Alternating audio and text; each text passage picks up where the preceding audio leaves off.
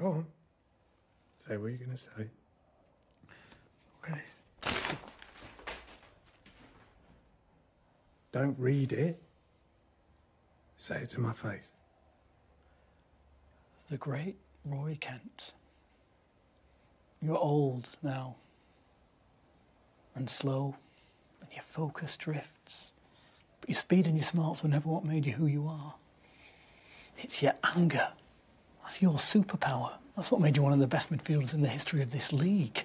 But I haven't seen it on the pitch at all this season, Roy. I mean, you used to run like you were angry at the grass. You'd kick the ball like you'd got it fucking your wife, Christ's sake. But that anger doesn't come out anymore when you play. But it's still in there. And I'm afraid of what it's going to do to you if you just keep it all for yourself.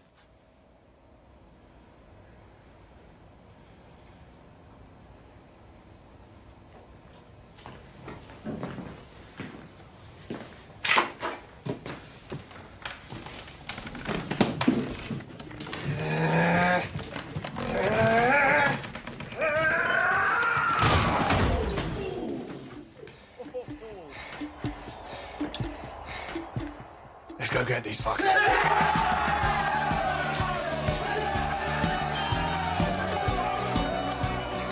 See? Told you it'd be fun. I just love it when a plan comes together. It's funny to see Nate in the earlier days, a little unconfident in himself, and Ted give him that little push to find his inner coaching beast that will one day come out with another team and make him an evil beast before he comes full circle and gets redeemed, coming back to Richmond being a strong beast. Yeah. One of my favorite takeaways from this scene is that in a professional locker room, in a professional setting, athletes can take criticism like this the right way and use it to motivate themselves, just like Roy Kent does in this scene.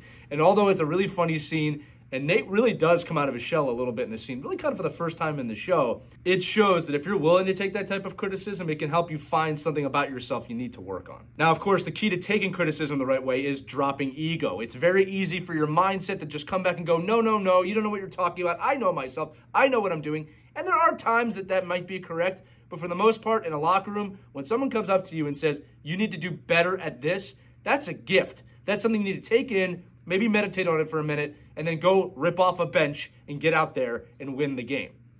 Maybe not, that's metaphorical, but in this case, that's what happened.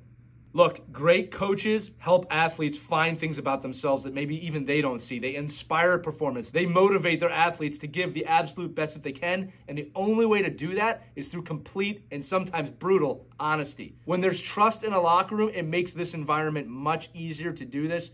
But you have to be honest with your players. You have to be honest with your people. You have to be honest and tell people this is how we can move forward together. This scene, although funny, shows us exactly how to do this in a conducive way that's going to get the best possible performance out of an athlete. Now, Roy Kent is a consummate professional, and although he's a bit of a grouch, he understands that this criticism is exactly what he needed to ignite the flame of anger inside himself, to not only rip off a bench, but to lead his team to victory on this day in Liverpool. Remember, I believe in you. You should too.